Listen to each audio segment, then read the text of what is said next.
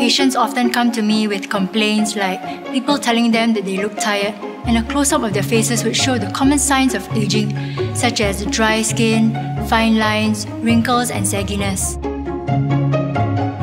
Saggy skin is a result of gravity and muscle action on the skin.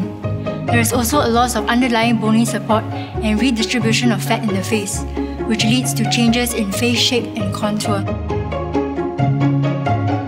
Ingredients in anti-aging skincare are mostly aimed at maintaining the amount of collagen and elastin in the skin.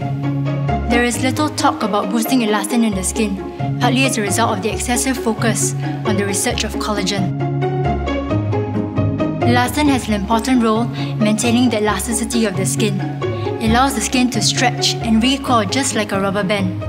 A simple test for elastin is called the snapback test. You will find that young skin snaps back almost immediately, whereas a more matured skin will take several seconds. And the reason for this difference is in the quantity and quality of elastin.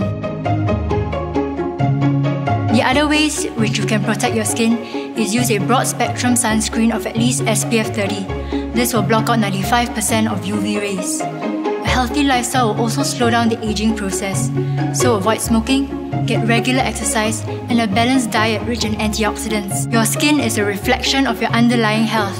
A healthy, youthful skin should be firm, elastic, and well hydrated. Remember, it is never too early or too late to start anti-aging care.